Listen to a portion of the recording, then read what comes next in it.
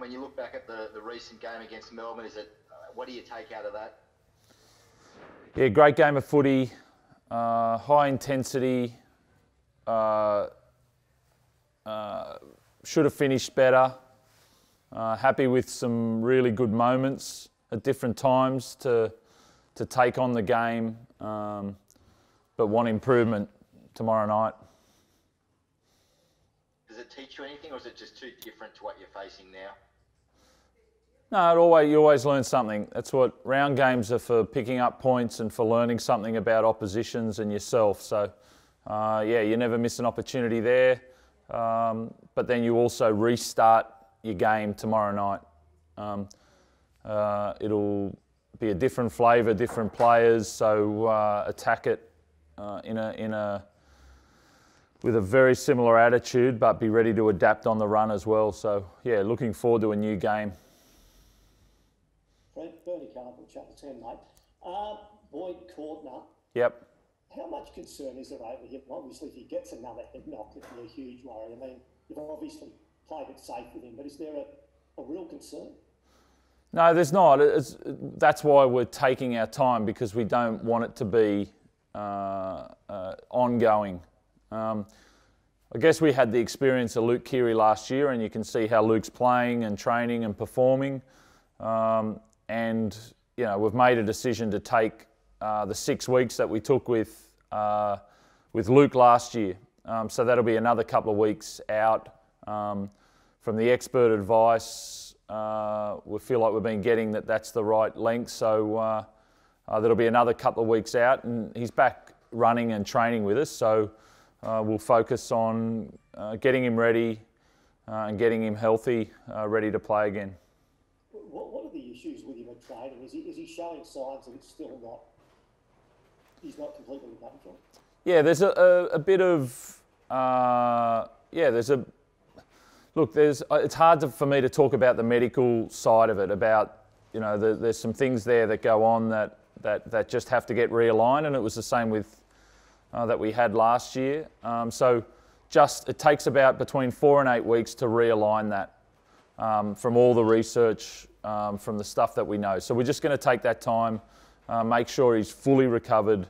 As I said, he's back running. He trained on Sunday, but we want to make sure. We want to be sure. We want to look after Boyd, and we want to make sure he's ready to go for the rest of the season. Trent, Kyle Flanagan is on your reserves again this week. You've opted for Lockie Lamb. Is it Lockie Lamb's jersey to lose now? Well, I think you guys asked me this last week. Lockie is in the number 7 jersey, and it's a good competition for that. We've got 2 young guys that have really worked hard in their early career, and I thought Lockie played well last week. So that was his jersey last week, and it is this week, and they'll keep working hard for the team, and I'm looking forward to watching Lockie play again tomorrow night. He's shown great perseverance, hasn't he? Obviously, you recruited Kyle Flanagan into the club, and he came in and he showed great signs over the opening 10, 12 weeks of the comp. But Lockie had the chance to go join his dad in the UK earlier this year. You wanted him to stay, and I guess he's paying dividends now. Yeah, we've had lots of conversations over the last few years. He's a local kid, and he loves the Roosters, absolutely loves the Roosters. And he's had opportunities to go, but he doesn't want to go. He wants to stay and wants to fight for his position. And then we obviously bought over the top of him in Kyle to come and do a role, and that spurred him on even more. He didn't drop his bottom lip. He said, "I'm going to work harder." He wasn't going to wait for an opportunity. He was going to go and grasp one, and that's what he did as well. And that's what you want. You want really good competition, but in the best interest of the team as well. And there's reports that he's re-signed for the next couple of years. Is that right? Has he re-signed with the Roosters for the next couple of years? Yeah, I don't know if he's re-signed, but it was, we talked about it a while ago, and I'm actually not sure on the finer details, but yeah, that was done a while ago. talking about it and discussing it. Trent, I've read a couple of chats lately with Sonny Bill Williams. What's the latest? Has he actually put pen to paper yet, or is he doing that when he gets out of isolation? Sorry, Bernie, I missed the first. Sorry, with Sonny Bill Williams. Have you spoken to him lately, and what's the situation? Is he signing a deal when he gets out of isolation, or has he already put pen to paper for the rest of the year? No, all that's all been done. So he gets out Thursday night. All of that's been done, and he'll be ready to join us on the weekend. And when you expect, I know it's been floated before the Canberra game, and what do you expect from him? How do you intend to use him? Is it off the bench or just? Bernie, I'd like to keep those private, the conversations between Sonny and I about the way that we'll use him. We've had lots of discussions, and then we'll start to see him move and how he connects with the guys around him, and then that'll give us even a further idea about how we're going to use him. What's the key to getting him? What do you think that he's most valuable? Obviously, he's 35, but he still looks like he's got the build of a 25-year-old. I mean, what are you hoping he brings most to the club? Look, we can talk about all his attributes, and people can see them. It's the courage he has to play footy. That's the biggest one. Around all the talents that you see, the man's got a fire in him. He's got a hunger to perform, and he loves playing in a team environment. Trent, Munster or Cameron Smith this week at the Storm. Do they look vulnerable, I guess, to you without those two big guns in? Yeah, Melissa, it makes no difference on either team who's in or who's out. For us, we're really excited about playing tomorrow night. You know, you pull on the jersey, you attack the opposition in the way that you want to play. The way that you think they're vulnerable, and we want to do that. We know how we want to play. We're confident about our style, and we want to go out there tomorrow night and play that. Sort of players in and out. It's been like that for probably the last 6 or 8 weeks. So it has no significance to how we're going to play.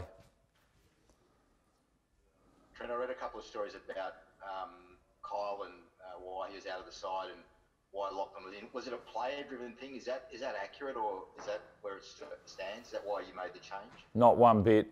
Not one bit. I haven't read those, Danny, but it's not even close to that. It was purely on what I was sort of seeing over the last month of footy. Talked to Kyle about some things I really wanted to work on. I wanted to give Lockie the opportunity to push into that position. It's as simple as that. Tavita Pangai, he's been having chats with Nick apparently. Is he a player you want at the Roosters? No, he won't be at the Roosters, Danny. Not the sort of bloke you need, or you just don't, that's not your sort of player? Oh, look, it's not, I don't know what's going on up there, but we've worked really hard, I think, as you can see, for the type of player that we want. And he's not going to fit that mould. Trent, as a senior coach, are you on social media and do you feel for a fellow coach like Anthony Seibold? And do the coaches sort of rally around each other when, the week that he's had, I guess, and the circumstances that he's in? I think the good thing is I'm not on social media, Melissa. That's a really that's a benefit for anybody in life, I think, if anybody tries it. The life of a coach is different. You love footy, you want to coach attack and defence, and you want to manage man. And then the modern world, as it moves into other areas, as we know, the background of people's personal lives and stuff, leave that alone. Speculation, and that doesn't help anybody involved. So, if people at their place think that they need to discuss all that, then that's important, but, just stay out of it. Hey, Trent, Go, Danny. Trent, you were obviously a big part of the Apollo, and you got to know Wayne, or you were close with Wayne over that. Were you surprised or disappointed at his actions, given that the rules are in place for obvious reasons? Oh no, I didn't. Two things. I think people make choices based on the rules, and there's the people are going to cross them or not at different times, and that's their choice. But I think, as we've seen, we're really lucky to be playing. Protocols are really harsh. They're really tough at times on the group of players and staff. They're really restrictive, but we have to adhere to them to keep playing. So whilst you don't always agree with them, you have to stick to them. I don't know if you've seen, Trent, over in the Super League, there's a host of Hull players that have tested positive and other coaching staff overnight. Right. So is that a reminder? I mean, their competition, already on its knees, could be in chaos. We've spoken, the leaders of our game have spoken about the importance of players and coaches inside the bubble sticking to it. Is that a reminder that we need that, if a handful of players or one test positive, it could change the game and might not have the comp? Yeah, Zach, it's really important. Obviously, there's a lot more cases over there, but just let's have a think. A team comes into contact or gets tested positive. What does our competition look like? What are our daily lives look like for the rest of the year? We need to finish this competition financially. For players and staff and everybody that works in an office, we need to continue to play. So the restrictive nature of the protocols for 50 people for the next 3 months, we have to do it. And I guess, you've been over there the last couple of years as part of the World Club Challenge. It'll impact the international game, I guess, if things get even worse over there with the Super League. Yeah. It's hard to see the future, Zach. It's hard to see what's going to happen there, but that competition needed to get up and running as well. The television rights are really important in the way that they run the game with Sky and other areas, and it's going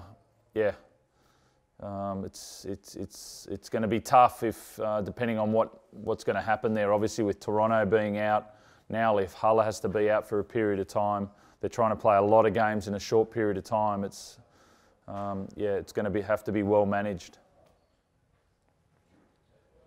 Trent, you've obviously still got a number of injuries, for either side. Can you give us an update on Jared and Josh and Brett Morris?